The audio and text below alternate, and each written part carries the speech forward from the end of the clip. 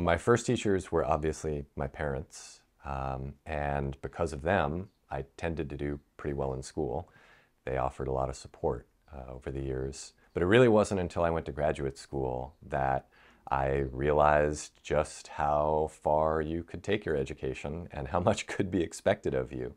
The person who made the biggest impact on me as a student was a teacher who was never actually formally a teacher of mine in graduate school, an emeritus professor named David Tyack.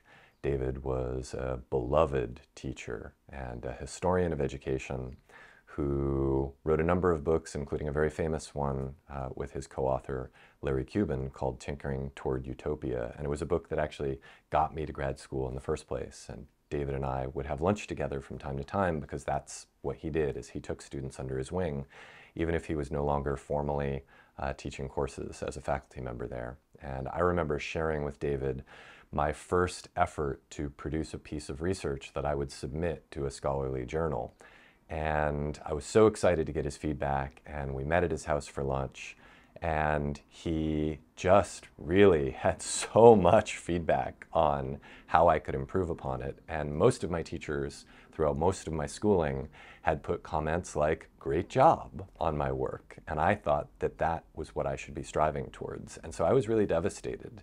I remember driving home from having lunch with David and feeling like maybe I didn't belong in graduate school if that was the kind of feedback that I was going to be getting from mentors and instructors.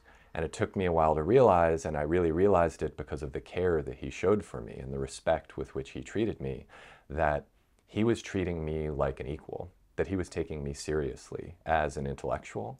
And he maintained those incredibly high standards for me, but always showed me how to maintain those high standards while also showing somebody deep respect and care and a kind of form of love that really should be a part of everything that we do in education, right? Because we're doing it for each other. And he's the one I learned it from.